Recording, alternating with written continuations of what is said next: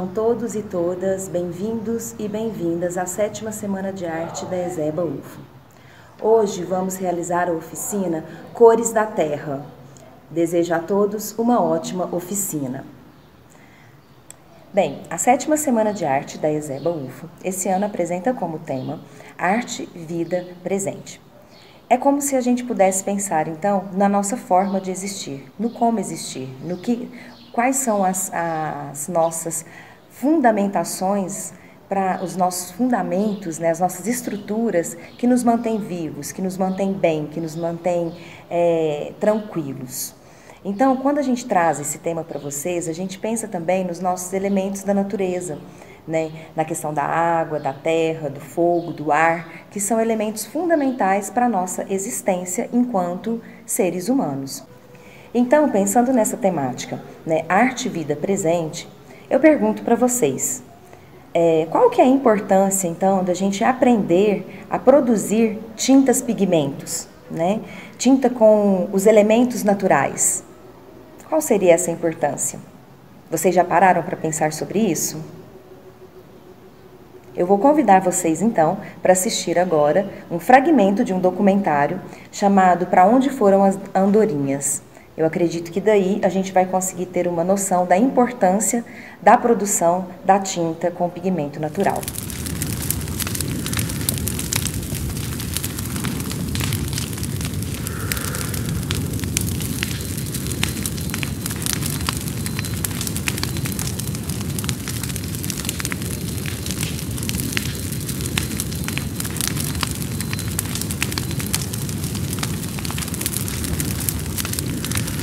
Jadi pada cerita kembali wah bidi cara isso de wahite abu cara isso de muito tade o bebute aí abu aí na bitte aí na cara isso de muito cara nya abu aí na aí tibi isso alu iku isme iya iberão maku tade na cara iku mekai masuk tade na Adonnya kau na tuya tadia ahi. Ambil tahap itu ibu tadi na. Kali kama aku tadi. Cikula ada cika. Ina paona cika tadi kapa. Berditai. Dari itu kali masih usai.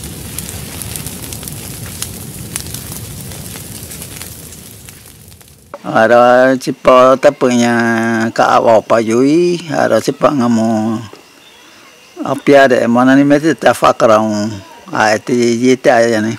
Nah, apa juga siapa ngamu ni piari para orang apa itu je.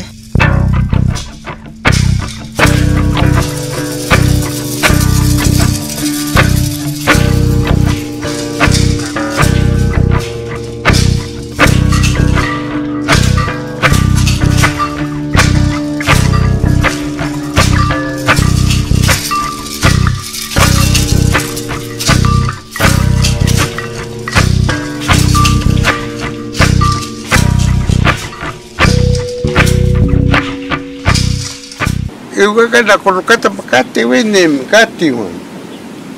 Kamani siya tropa utay. Nesupati. Nya taki psana uwi atataku psana atakakawa kawiu atatakwa kawiu ke tira ipie pa isya kat isya tatu opa awi.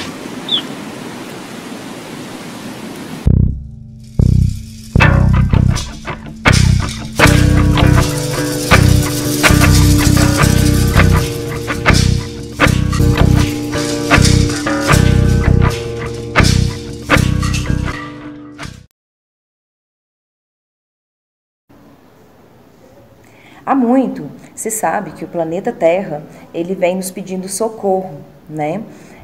Que nós, seres humanos, nós estamos apropriando e trazendo para o nosso meio, né, essa exploração, essa sugação da natureza, né, dos recursos naturais. E há muitos e muitos tempos, né, a gente vem fazendo, nós desenvolvemos esta prática, né, de explorar a natureza. E também precisamos, então, cuidar dela, trazer para a nossa vida, para o nosso cotidiano, para a nossa rotina, hábitos saudáveis e elementares também, não só para o nosso corpo, mas também para o nosso entorno, para nossos hábitos da vida cotidiana. Então, hoje, nessa oficina, As Cores da Terra, eu vou mostrar para vocês um pouquinho como construir ou como produzir uma tinta por meio da pigmentação da terra. Então, seria chamada tinta pigmento. Né? A gente sabe que temos vários tipos de terra. De cada lugar que a gente vem, cada lugar que nós estamos, por cada lugar que passamos, nós temos aí o conhecimento e a visualidade também de terras de diferentes tons, de diferentes tonalidades. Nós sabemos que tem rochas também, que essas rochas também nos dão esses pigmentos, essas cores, né? Então hoje eu vou produzir junto com vocês uma tinta da minha própria terra, do chão da minha casa, tá bom? Espero que vocês gostem e vamos lá, vamos experimentar então esta construção, né, dessa produção dessa tinta pigmento.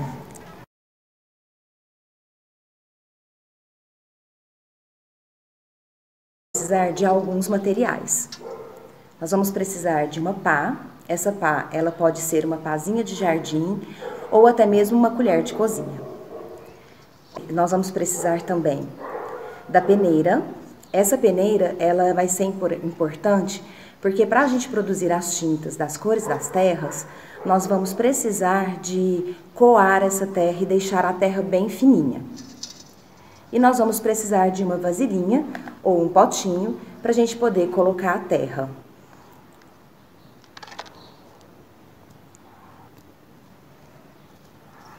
Agora nós vamos fazer a colheita da terra, né? A terra é a parte mais importante da nossa oficina.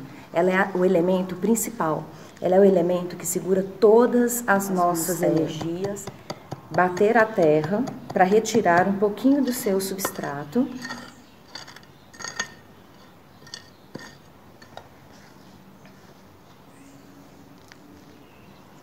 E agora, com esse tanto de terra, nós vamos colocar na peneira e aguardar a secagem.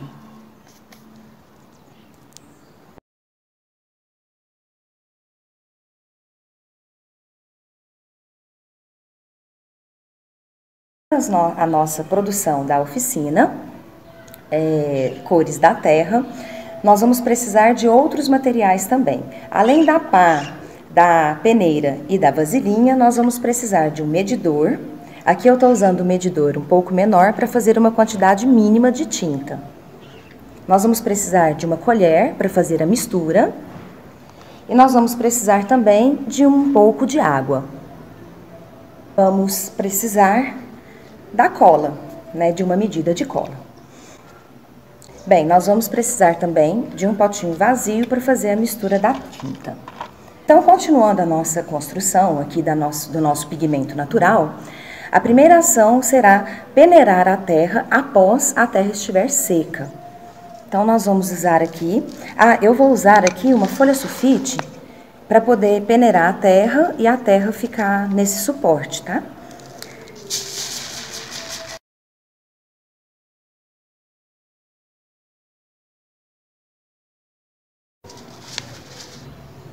E aí eu vou usar a folha sulfite para colocar a terra no potinho. Quanto mais vezes vocês peneirarem, mais fina a textura da terra vai ficar, tá bom? Então, caso você queira uma terra, né, uma tinta com uma textura maior, você peneira menos vezes. E caso você tenha a necessidade ou o interesse de ter uma tinta, né, de pigmento natural mais fina, aí você peneira a terra mais vezes. Então, tá aqui a terra peneirada, certo? Agora, nós vamos fazer uma mistura para a gente construir a nossa tinta, né? Nossa tinta de pigmento natural, aqui no caso da terra.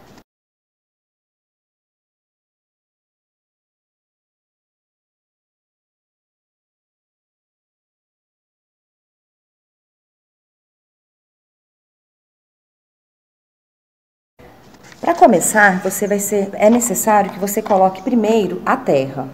Então, nós vamos colocar aqui 2 medidas da terra, que foi peneirada. Então,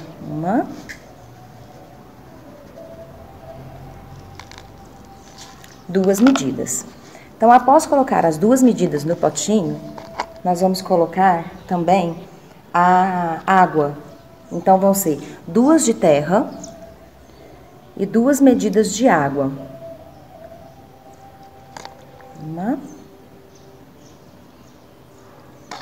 2. Então, serão 2 de terra e 2 de água. Para uma mistura de cola, tá? A cola tem que ser aquela cola branca mesmo.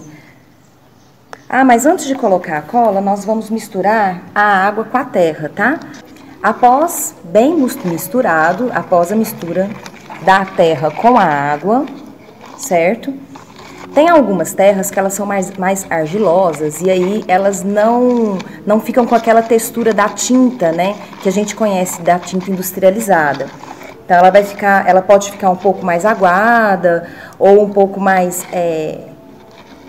menos condensada, mas é importante que você faça bastante, que você mexa bastante para conseguir fazer uma textura agradável para se usar para pintura. Agora, a gente vai colocar, após a mistura, a gente vai colocar uma quantidade de cola, uma medida de cola.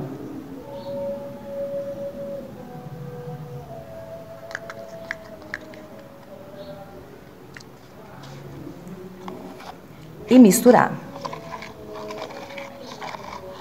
Vocês conseguem ver melhor. Vocês vão misturar até a cola se dissolver com a água e com a terra.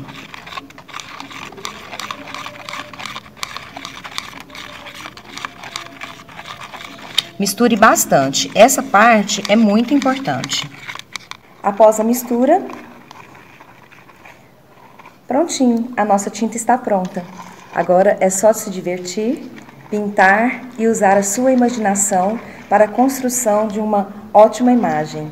Ah, e legal, essa tinta também pode pintar a parede. É sustentável. Agora, com a nossa tinta produzida, nós vamos fazer uma experimentação.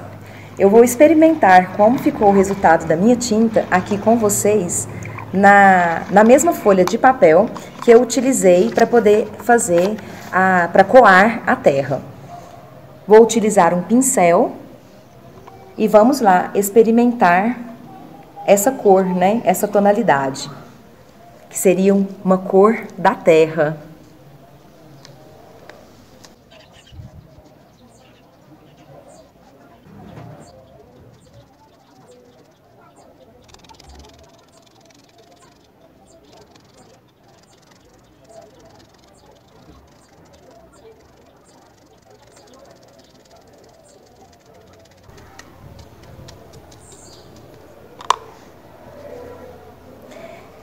Espero que vocês gostem da oficina e realizem cada um ao seu modo o seu trabalho.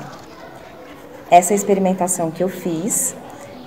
Eu espero que a gente possa usufruir melhor dos elementos naturais, né, que a terra nos oferece e que a gente possa respeitar esses espaços.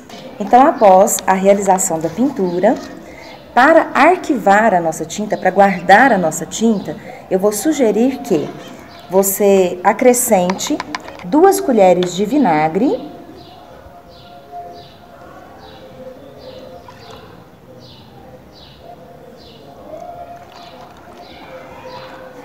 misture bastante e utilize uma vasilha, um recipiente com tampa para poder arquivar e guardar a tinta que acabamos de produzir. Ah, e não se esqueçam, assim que terminar de desenvolver a oficina, lave bem as mãos e se protejam. Caso for necessário vocês buscarem terra em outro lugar para realizar a oficina, vocês, por favor, lembrem-se que existe o vírus, o Covid-19 está solto por aí. Então, por favor, vão de máscara e se protejam, tá? Se cuidem, fique bem, gratidão. Até mais, pessoal, tudo de bom.